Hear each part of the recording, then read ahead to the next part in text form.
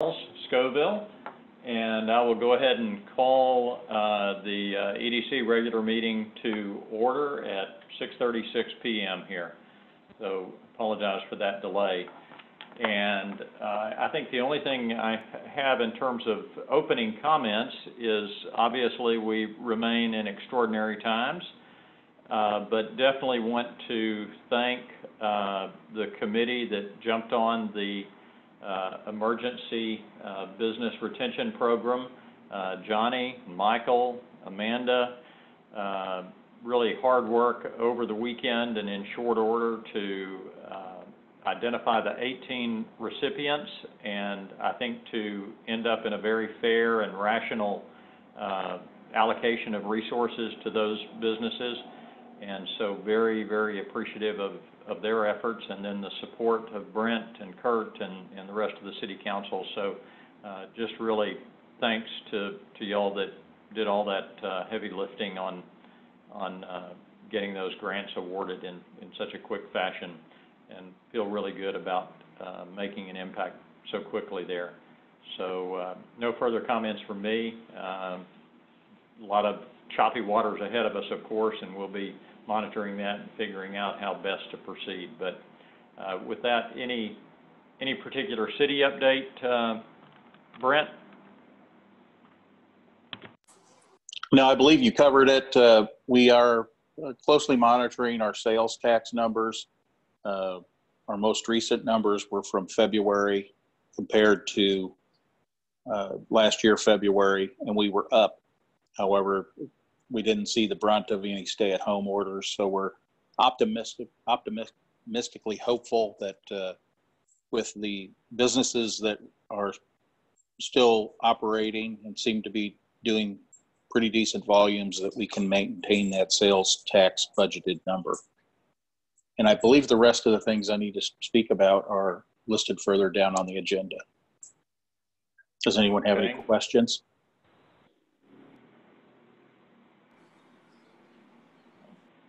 Okay. Director comments, and I think just start there at the top with you, Ronnie. You're first on the screen.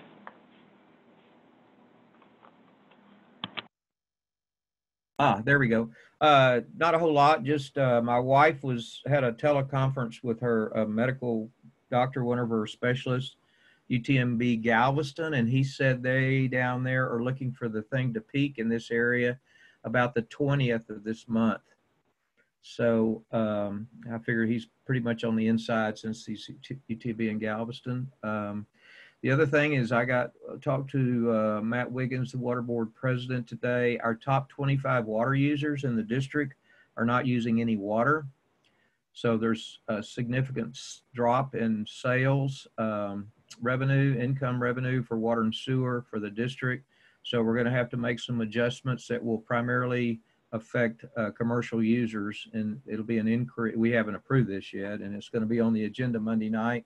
There'll be an increase to commercial users in certain levels. There's different levels, and that's going to be published, and we'll see that to try to get us through this. And Matt has also found some other things that is going to help us if people weren't being billed for that are out of district for the correct amounts and so on and so forth. So we've got some things there on the water district side, and the sewer plant's coming along, but that's really, I think, about all I have at this point. Great, thank you. You know, I was just curious. I happened to ride my bike by that new multifamily complex that went up in West Kemah and just opened. What was the backstory on that? Were they granted water taps or meters from WCID, or did they have water? They have allocated. I don't recall when they received those, and it might have been a while ago. But I think there's what, 4 units there or 8 units. This is a very small complex. So okay. Now we do have water and sewer is available now, basically, and coming online. Okay, got it. Don, any comments?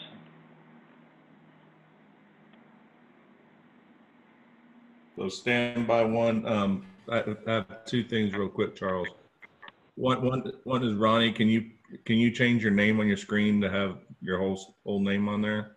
And same with Don Milbauer. If you right click, that was one of the requirements too.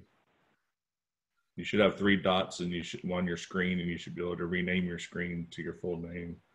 And then we also just had a person join, which needs to identify yourself. I think it's a phone number. It might be Mike Pons, 858-699-6992.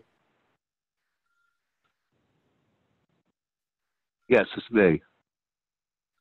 All right, so can you identify yourself with your phone number and your full name, please? Michael Pond, phone number 858-699-6992. All right, and you're one of the directors on the EDC. Correct. Okay, I unmuted you, so if you can figure out how to mute and unmute yourself, we won't know if you want to talk. So I was going to mute you back. Okay. So where's that button at, Kurt? Is it the video settings? Yeah, if you hover over your screen, there's 3 dots. Click on that, and it should say video settings, and then you can change your name. Video settings. Just click the 3 dots, and it says 3 names, right? The top 3. Click the 3 dots on your screen in your picture. Oh, in my picture? Right next. Oh, the 3 dots. I see. I get you. Okay. Yeah, So where it rename. says mute and then 3 dots. So got it. Click on that and rename yourself. See that. Thank you, Ronnie. Thank you, Don. Back to you, Charles. Sorry about that. No problem. Don, do you have any comments? The only comment I really had was that once we go through tonight's meeting is that, you know, we probably need to hit the pause button on all of this laundry list of items that we have and kind of regroup at some point with the remaining funds EDC has, even though I know we have a whole lot of stuff we need to talk about, but that's really all I have, is that until we have a more clear picture of the financial condition that, you know, the EDC and the city is going to be in, which is going to be pretty serious based on tax revenue. You know, I guess my main concern is, you know, how is the city going to fund the existence of the, you know, all the services that's provided? I think good questions, and you know, the good news is I think on the parking lot, and we'll get to that, is I think it looks pretty good. It's clean and serviceable now, and we just want to make sure that we actually have businesses to use the parking. Maybe that'll be our first priority. Okay, appreciate that very much. And then it looks like, Michael, you're next on the screen, it looks like. So if you have any comments.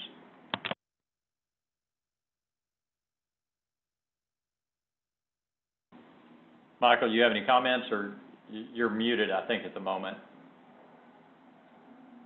Can't be unmuted. Can you hear me now? Now we can, yes, you're good. Okay, I didn't have a way of muting. Just the director comments? Yes, uh-huh. Okay, the only thing I got to say is let y'all know that I've canceled the May 2nd concert with Jerry Diaz, and we're going to try and reschedule it as a second concert the first month that concerts are allowed again.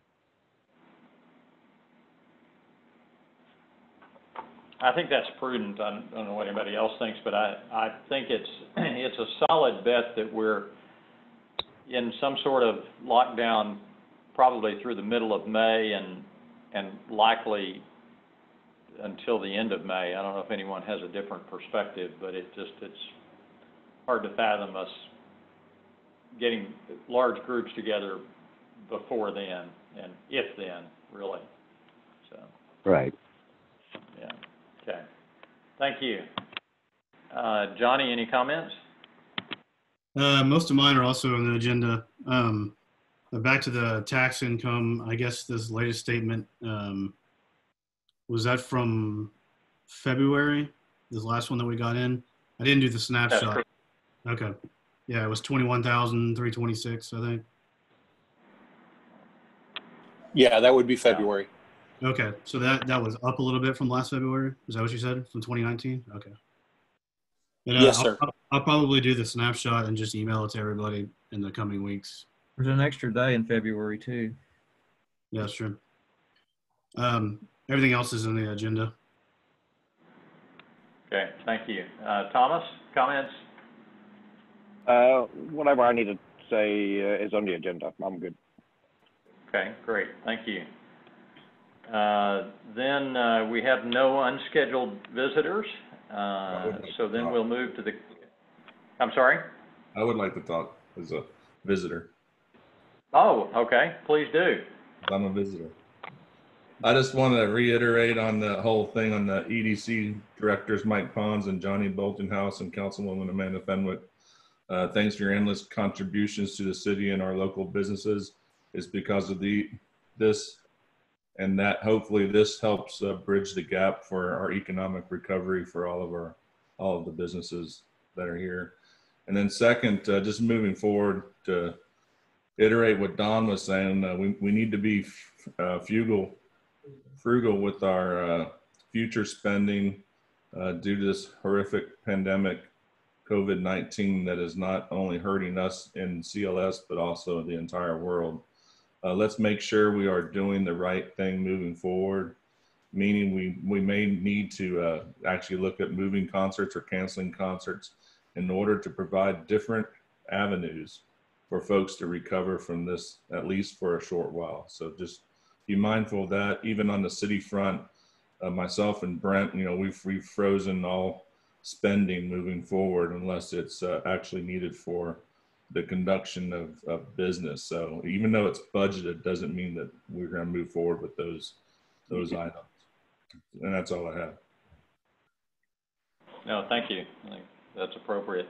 Okay, on the consent agenda, we have the March 2020 financials, the March 2020 check register, the minutes of our last regular meeting on March 10th, the minutes of our emergency meeting on March 24th. And that looks like that was duplicated, so excuse that. I'm not sure how that happened. But anyway, those 4 items, if I have a motion, could I have a motion to approve the consent agenda as presented? I make a motion to approve the consent agenda as presented. Ronnie makes the motion. Do I have a second? Yeah, I'll second that. Okay, the seconded by Don. Any discussion? One question I had, Brent, was it looks like the only thing that we have outstanding relative to the parking lot at this point would be the retainage of just under $12,000. Is that kind of your sense of it? Yeah, as far as we've received the last invoice, pay request 4, approve that with input from the engineers. And as far as the end of the project, the official date was April 1st, 2020. So that starts our warranty period on it. And so again, really I was the only other thing you have outstanding would be about probably around $20,000 for trash cans, and the outstanding invoice for the bike racks, which is around $7,000, I think, I remember correctly. So you've got about 30,000 that's out there floating around, and couple that with, I guess, the next agenda item, the $241,000 that was handed out as part of the grant program. Got it. Okay. Thank you very much. Kurt, do we need, I believe we've had someone join us. Do we need to have them introduce themselves, or? Yeah, Barbara Robin, did you join? Can you identify yourself, please? Yeah, this is John Robin and Barbara Robin. We're on 311 Blue Point. All right, thank you. Uh-huh. Great, thank you for joining. Okay, then next on the agenda, well, I'm sorry. So we had a motion and a second to approve the consent agenda. And so all in favor by a show of hands, in favor of approving the consent agenda. Okay, I'm in favor if y'all can hear me. I've lost my view of the screen, so there we go. Ronnie, is that, do I see your, okay. Don? Yeah. Okay, I've got everybody. Thomas? Okay, okay, unanimously approved. We will move to item 6, which is an update on the status of the Emergency Business Retention Program. Johnny, if you could kind of talk us through that. Sure, yeah. Like you said, it went really well. Thanks to Mike Pons and Amanda Fenwick, Mayor and everyone for jumping on it. I think that was the key, just the speed, I think kind of impressed everyone that was involved. And it sounds like some other cities were also pretty impressed and emulated the structure of the grant almost exactly, it seems like. Lamarck, Texas City, and Renton Kurt, y'all probably maybe have heard of others. I'd like to hear what other cities may have reached out to us. But the way we structured it is we basically granted 2% of taxable income from 2019 or annualized 2020, so January and February. We capped it off at $25,000 and had a minimum of $5,000. And the minimum was kind of based off of the lowest rent and utilities and overhead of the person with the lowest rent, basically for 2 months. So it covered 2 months through all the applications, the person with the lowest overhead. And then we were kind of looking at around $5,000 minimum. We also looked at $2,500 and realized that just wasn't enough to cover overhead, even for the person with the lowest. We looked at structuring it differently, where we had higher percentages than the 2%. We looked at other formulas based off of employees and kind of looked at it and then simplified it and made it just, basically giving people back the 2% that would have gone to local sales tax. And I think it's a very fair, simple, it made sense. Yeah, no, I think it. Let me ask questions. Let me know. I'm sorry, who was that asking the question? Did someone have a question? Okay, sorry, just some noise there. No, thank you. Again, I think it was outstanding and well executed, and so I think we've made a material impact with 18 businesses and quite a variety, and it was interesting to just see, the people who really do need assistance at this time. Just kind of talking about cash availability based on my rough math, as I was looking at it earlier, just as since we talked about that, we had net of the $12,000 for the retainage. I was calculating we had $808,000 before the $30,000 that Brent mentioned. So then call that $780, and I keep having in my mind that we've got about a $400,000 set aside for Drawer Road. That may or may not be accurate. Brent, is that our number for Drawer, our commitment? Yes, that is our commitment. And this is Brent Spear. I'll also add to the comments about the grant program. There was questions about other municipalities structuring deals. I also spoke to City of Galveston, Galveston County Economic Development, the City of Fulshire, City of Seabrook. So all of them were interested in doing similar programs. One thing that they were very quick to recognize was how responsive we were, and that's a function of our size. Sometimes being small is really good, sometimes not so good. So being small and maneuverable helped us very much. The other thing that they were surprised at was the effort to make contact with all affected businesses. So I sat down, I called and left messages and tried to talk to people that I had contact information for. It was surprising. I think we garnered a lot of data on some of the businesses in the city that, quite frankly, we don't think about a lot of times. We know they're there, and we drive by and we see the signs and we wonder, what do they do?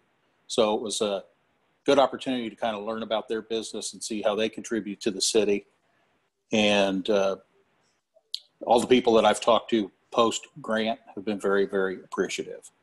So that's what I have to add. Yeah, we've had some good feedback and a lot of personal thanks and people thanking us, which has been really nice. And like you said, we just hope it helps them mainly to snap out of this once things get back going. It'll be a nice kickstart. Have you heard anything from KEMA's KDC, or are they in the position to do anything like this? No, I've not heard from them. I was just I curious.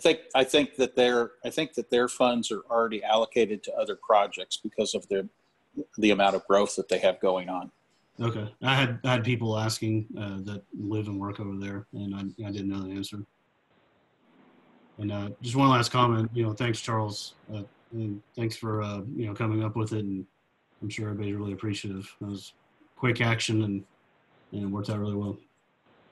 No, and it's interesting. I was just putting away some things in a worksheet that you had given me that were notes from the Texas Economic Development Sales Tax Workshop. I think that you attended, or was that an online meeting or an in-face meeting? But the notes from that, and I was looking over them this weekend, and one of them was talking about the impact of small businesses, sole proprietorships, which is really everyone to whom we gave a grant.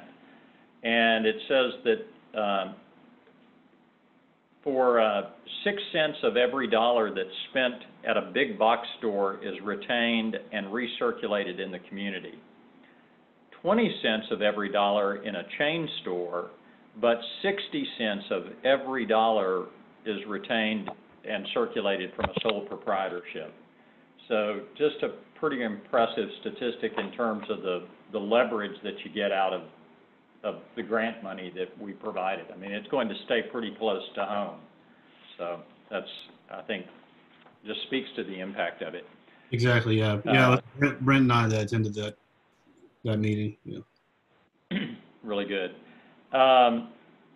Okay, next item is kind of a follow-up and related item, and had a little bit of a false start. Was brainstorming with Michael, and it occurred to me that we have a lot of folks who are not accustomed to navigating the SBA gauntlet, and may not be aware of all the programs, notwithstanding, the things that are posted and they're out there available. If you don't live in that world, it just may be, too much. And so thinking that it might be helpful to have someone that we pay for to kind of coach and guide tenants, not really to provide, deep assistance, but just some kind of high level, here are the programs. Don't get too excited if you're in the queue. That's just part of the process, or you need to make sure that you get these forms in. We had talked about using Cheryl Hunter, who handles bookkeeping and accounting services for the city and EDC, but determined that there was likely a conflict there. I had enthusiasm for kind of making a motion and moving forward on that prior to this, but I may be indifferent at the moment, so I wanted to open it up. And maybe I need to go ahead and just make a motion. We can get a second just to have conversation on it. But the motion is to retain an accountant or a business consultant to provide general guidance to our local businesses seeking assistance through the available COVID-19 federal relief programs. So that's the motion. If I can get a second, then we'll open it up for discussion. I'll second. Was that you, Don? No, that wasn't me. No. That was Mike Pons. Oh, Michael, okay, sorry. Okay, seconded by Michael. So just now, open for discussion. Any comments, thoughts, questions, concerns? I mean, again, I'm not personally. Charles, I have a comment. Yes. I'd like to make a comment. Yes. You know, I found out about this Southern Smoke grant program for people in dire emergencies, employees. And I went and called all of our restaurants and told them about it. And they all pretty much said the same thing. They got a pretty good handle on things. They don't know of anybody that's in real dire need, but they've all talked to their banks or the SBA, and it sounds like they all got a pretty good handle on it. Okay. I talked to the Leaf family and guided them towards the Paycheck Protection Program, and we're working. Their bank, unfortunately, is Amity, which is not very hadn't been very astute at the beginning of the thing, but they were going to do the Paycheck Protection Program with their bank, and I didn't talk to anybody else beyond that. Some people are very, like skippers, if they're closed, then they do this plan. Then in 8 weeks, if they want that to become a grant, they have to pay out the same wages in 8 weeks as they were paying out that they got in the grant, or 75% of it. So since they're closed, it doesn't really apply to them.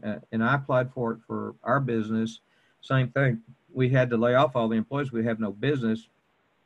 Now we've got the grant. We're trying to say, well, wait a minute, this is going to turn into a loan unless we spend the money, but we don't have any business to bring the employees back. So we could give them all like $100 or this, that, and the other, but it's not going to equate to 2 months or 8 weeks of payroll that we had prior to this event. And I also did the SBA loan itself. It's called the EIDL, I think. It's been, I started working on that immediately for our business, and I did three of them because it was very complex when I started on it. But what happened is they were just overwhelmed, so they simplified the SBA EIDL loan. It's really very, very basic now, and anybody can actually do the paperwork. So that one is simple, and the bank helps you with the Paycheck Protection Program. Our banker helped us with that as far as what to put in what box, and it's only like a 2-page application, and once we did, I think, one spreadsheet deal. So they're fairly simple. I think it's more not so much a helping them with them as getting them, educating them about the availability of the programs. Yeah, no, and I think you're right. I've been working with some restaurants, and that was the realization I came to as well, is that on the PPP program, you're right. You kind of get caught in this trap that there's no value in bringing employees back to just stand around. And I mean, there is value, I guess, to the employees, but not necessarily to the business, which I think just speaks again to why our grant program was essential and not duplicative of anything else that was happening. So, and I do think, yeah, so my concern had to do with more of maybe the restaurants in particular who maybe, not to say they're not as sophisticated, but maybe didn't have the same banking relationships as some of the larger businesses, but those that can take advantage of the PPP program, I think, are adequately represented and understand how to access that. So, having said all of that, I would probably just table this motion. I don't know that we need to kill it, but just table it, and we can revisit it on down the road if we feel like it's necessary. So, Charles, this is okay. Brent. Yes. This is Brent Spear. I just wanted to let you know that the city, Adri's done a very good job of rolling out and doing a COVID-19 resource page that's maintained on our website when you find it. We've also done a lot of rollouts through the social media as they pertain not only to public health, but also to business opportunities.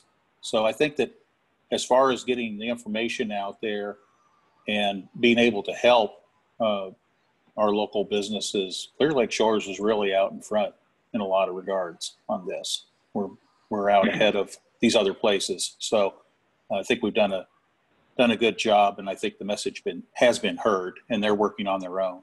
But I just wanted to add that resources are available.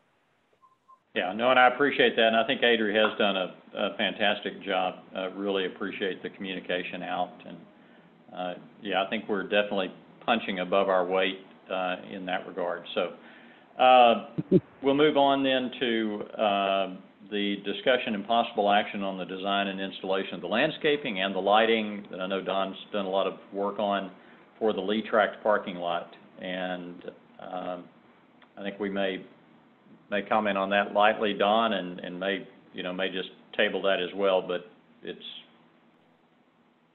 let you take it. Yeah, so we've got the proposals back for the light fixtures, the light poles, and a generic schematic for a light pole base. Part of the questions that are still lingering out there is going to be costs for the installation and running of the conduits in primary, and whether we're crossing the street or boring under it or over it, and then setting up potentially a separate meter with meter can. So we don't have our arms around all the cost, but we do probably have enough to send over to the engineers, since they do this quite often, and have them put a overall plan together, a plan of action. So I guess at this point, and I think the more I think about it, with all this going on, we thought it was a good idea, and it's a life safety issue in the parking area. But the more I think about it, I think that's one of the projects that we really ought to kind of move forward on. And part of my thinking is that if it takes a couple of months for us to get this design and then out to bid and then approved for funding, we could have that parking lot lit up. It's April, May, June, say by June, which would really have a pretty big impact out there on the frontage, which would drive, I think, more customers in towards, the businesses that are located and established, around that perimeter. Those are just my thoughts, and I'm just talking out loud, so feel free to opine if you'd like, but that's my thought on the whole deal at this point.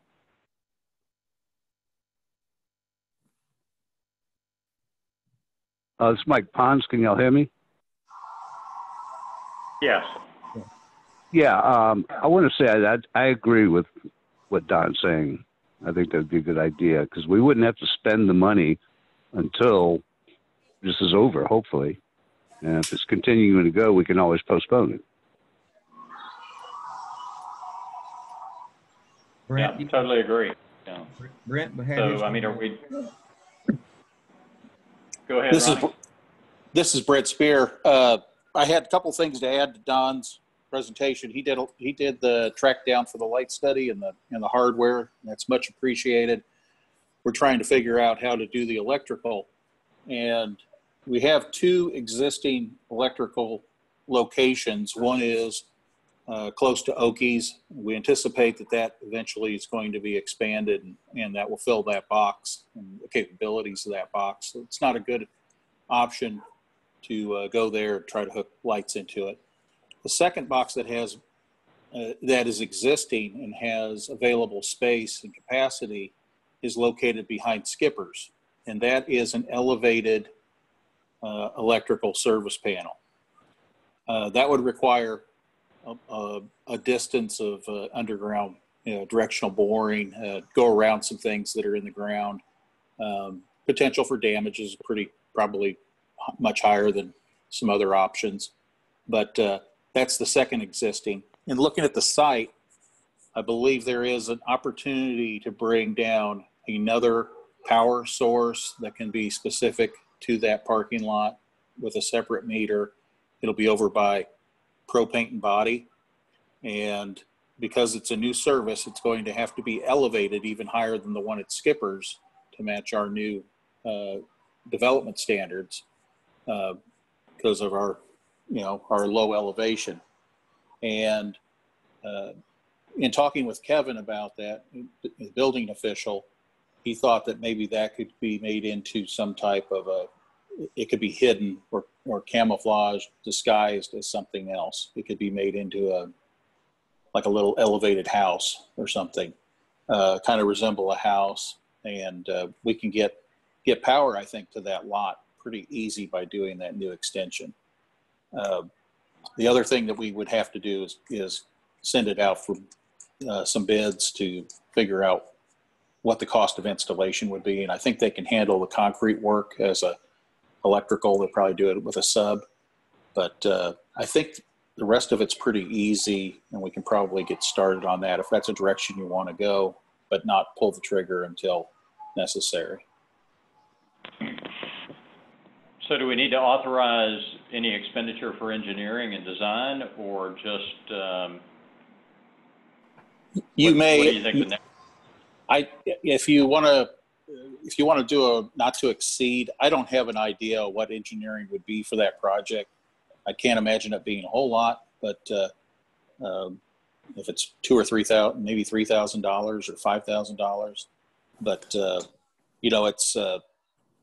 I think we can get some of this background stuff done without having it engineered at this point, and maybe just keep that money in the bank for right now.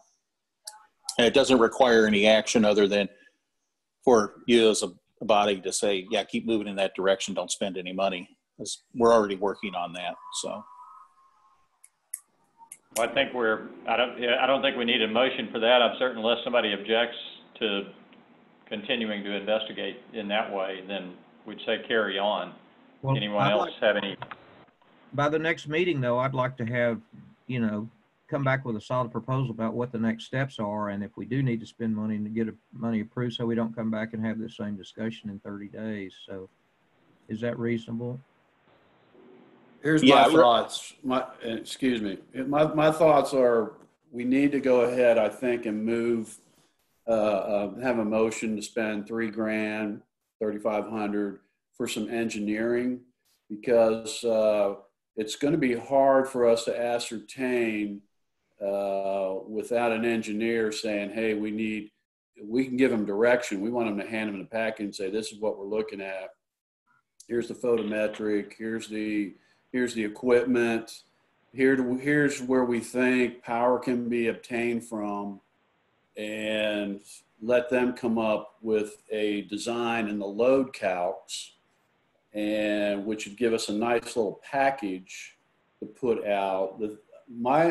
My concern is that we really want to have that parking lot lit up when ready to go, when everybody's ready to bust loose out of their houses and get out and give them some place to go. And that would really, I think that's going to be a big draw for us. The more I think about it, the bigger I think it's a need that we need to hit timing on that instead of kind of dragging it along. My suggestion is maybe we could get it lit up by June instead of July or August, and take advantage of, you know, everybody just, you know, getting released out of this COVID and going out trying to do something normal again. I agree. I make a Okay, do motion. you want to go ahead and just go ahead, Ronnie? I'll make a motion to approve up to $5,000, not to exceed $5,000 for Brent to secure the engineering services necessary to move the project to the next level. Do we have a second? I'll second. This is Johnny. Okay, any discussion? Thomas, why don't you chime in here? Aren't you some kind of an engineer or something? I'm all for it. I'm just wondering, you know, when you do this, do you do it just to do the load for those exact lights, or do you have a different dimension on the intakes, or at least the cabling, so that whatever gets built there at the later stage can use that, or do they have to redo everything? It'd just be for those, the lights, and being that they're LEDs, it's going to be low, you know, a real low amount of voltage pulled through it's more for conduit, line sizing, breaker sizing, how big's the panel, we're going to put a meter can, obviously HLP needs to hang a transformer up there, pull power down to it, and it would be really simple if we used that location that Brett had mentioned. So, but that would be it in that area. Now we could also have them size it for some, maybe some landscape lighting that we may end up putting up along the frontage there with, might be some tree up lights or something, but that would be real minimal. Yeah, it's very low power, so you know it's just right. An extra circuit, so it's not going to make a big difference. No, not at all. No.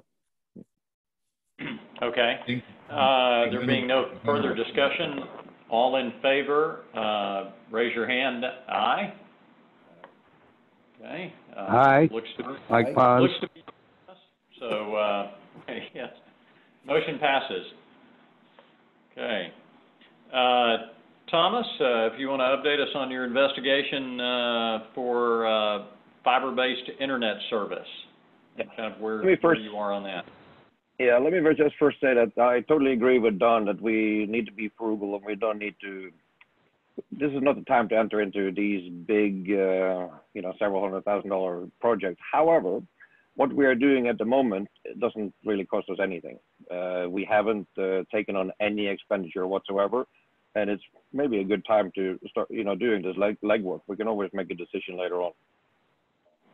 Now, in that regard, I'm talking to a couple of different consultants just to get a, you know, narrow the scope of what because we need to define the scope of what we want out of it. As far as a consultant to guide us, you know, we need to clarify what we are looking for. And in that regard, one of them has offered to just, for now anyway, free of charge, reach out to another couple of companies that has fiber that goes along 2094 right out here. So at least we know whether or not they have an interest to offer at all, or if we are stuck with one option. And if we're stuck with one option, then it becomes more of a task of going through that proposal to see if it's reasonable or if we just bid it. Now, we've also looked at everything in parallel with Adri to do a little write-up in the Islander to kind of get the excitement level up a little bit. That maybe now is not such a bad time to put that out there, because everything now is doom and gloom and coronavirus and, you know, hardly any good news. So maybe this will be a little bit different. Maybe you could help. And she's made up a page and a half, 2 pages of an article for the Islander. It just says, it doesn't say anything about how much money it is. It doesn't say anything about that we need a certain amount of people to subscribe to it, but it just lays out what it's all about, that we're looking into it. Just create some interest, and then they can come with questions and, try, if they want to praise it, that's good. And if they want to slaughter it, that's, we need to hear that too. That's good too, yes. And no, you're right. I mean, everybody's fully sensitized to the importance of internet connectivity right now. So it's probably a good time to at least talk about it. And we can always decide what we do with it. So maybe Charles can have a video next time too. What's that? Yeah, if we had that, maybe you'd have a video too. Yeah, exactly. Yes. This is a hardware problem at the office. I'm not sure what happened. I was trying to get one of those fancy backgrounds like Brent and the mayor have, and I think I jacked up my camera system completely. ChromaCam let me down here. So I guess there's no action unless somebody has an objection to putting that article out. If somebody wants to see it, we can send it around. Thomas, do you mind just distributing it? And I can do that. I mean, if anybody objects to it going out, just let us know. But otherwise, it'll go out here in the next couple of days, or will be submitted to the island. What's that? I just had one comment on it, just for the EDC board to think about. Sometimes cities will choose to use an outside source to accompany what you're trying to do, so they could put together the circular so it's worded properly. I'm not a professional in doing that, so I wouldn't want to be in charge of that. I've been involved with a lot of stuff with like the city of League City, and they've had a lot of parks and swimming pools and other type activities fail just because they tried to do it in-house. And it's just something for y'all to consider, that maybe we should use a professional service to put that out for actual distribution and survey. Like Wise counsel. It's like a bond election. They use professionals to promote the information about what the bond's going to include. I don't know if we're that far along yet or not, especially since we're not going to spend the money at this time anyway. So this is more of an informative article. That's all it is. It's that we're looking at something, because when everybody today is concerned about the internet, right? More so than normal. I guess to some extent we're saying if it were to fail miserably, or the reaction was terribly negative, none of us are so invested in it that we'd be heartbroken over it. I mean, we're really trying to get some feedback. So is that accurate? Yep. I mean, if it's something the community wants to do, we'll get behind it. If it's not, we'll move on to something else. So is kind of my opinion. So so with that, Thomas, do you want to try to utilize someone to craft a more professionally drafted notice, or just let it rip? I mean, I'm happy to let it rip, but maybe, how about I send it out and send it around, and we'll get everybody's reactions to it. Yeah. Because the thing is, to make the next Islander, the deadline is tomorrow. Now we can send it out tonight. I'll send it out now when we to you guys after we finish the meeting. And no pressure. Consensus is that we no problem. If consensus is that we get a professional to do it, I think Adri's done a great job. But if you say consensus is that we need to do it better, we can do that, or we can engage somebody at the later stage.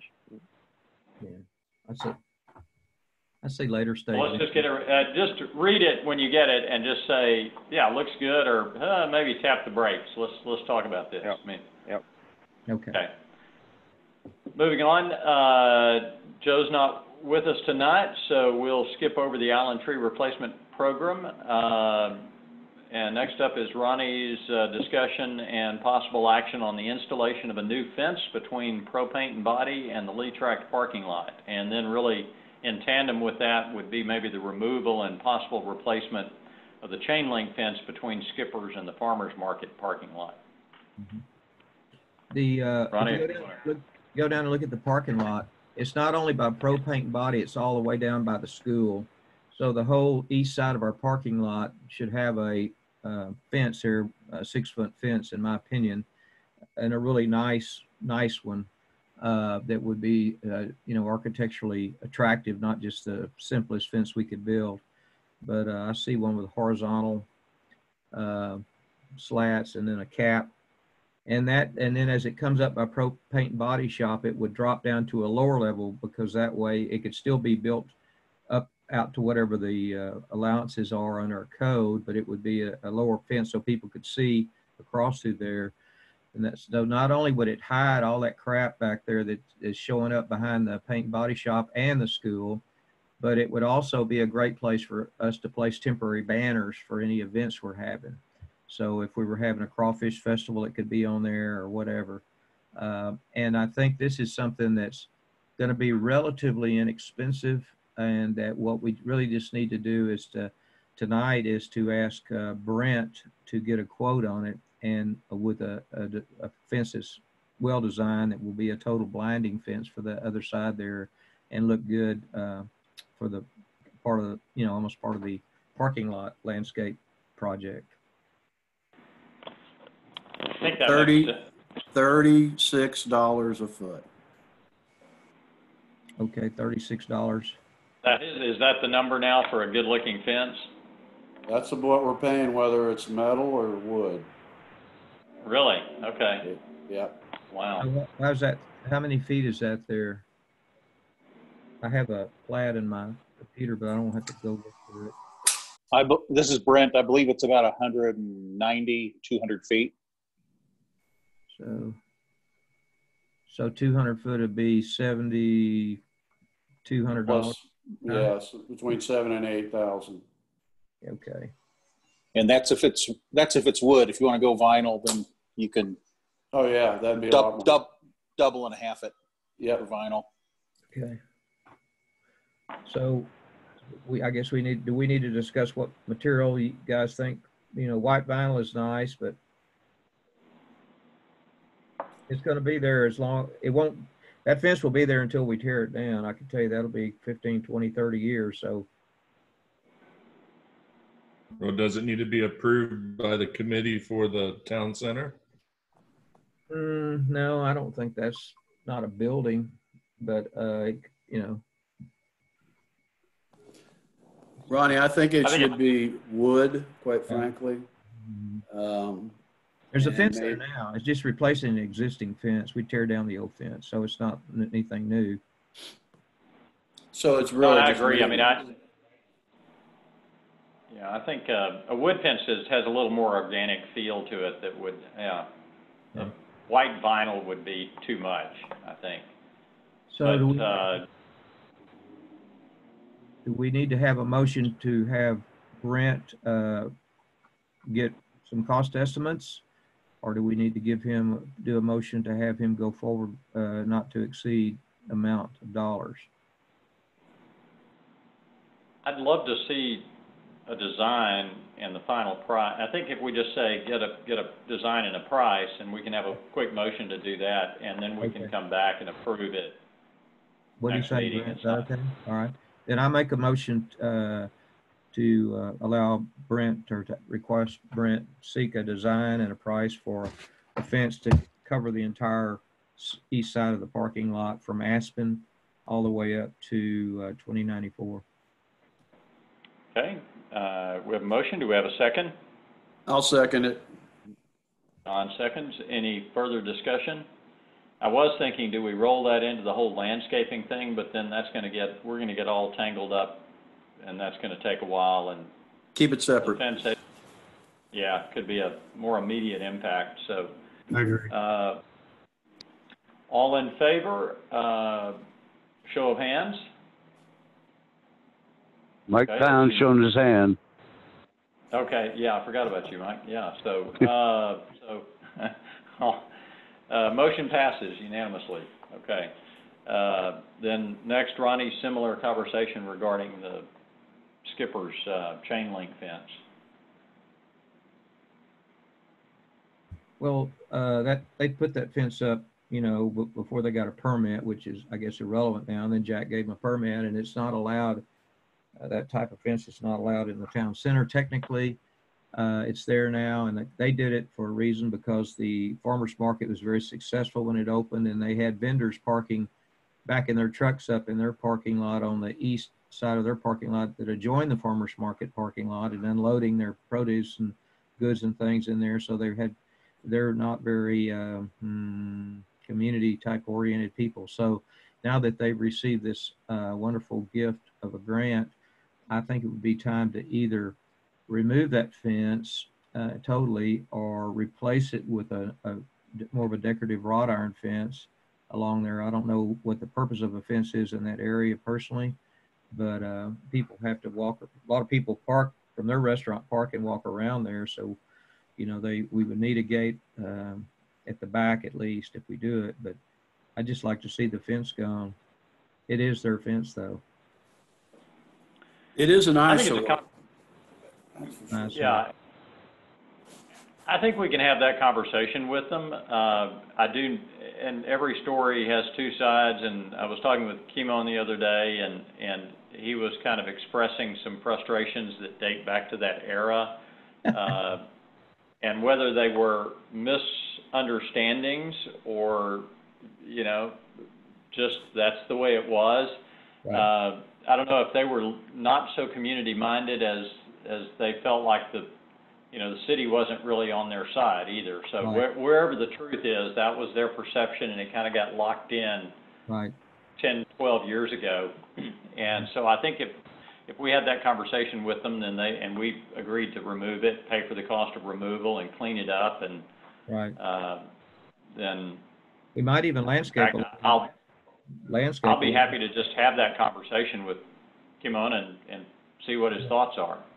Yeah, we were serving food out there in competition with them. We served breakfast and stuff there at that time, and they were direct competition with those guys. So, I mean, I see where they're coming from.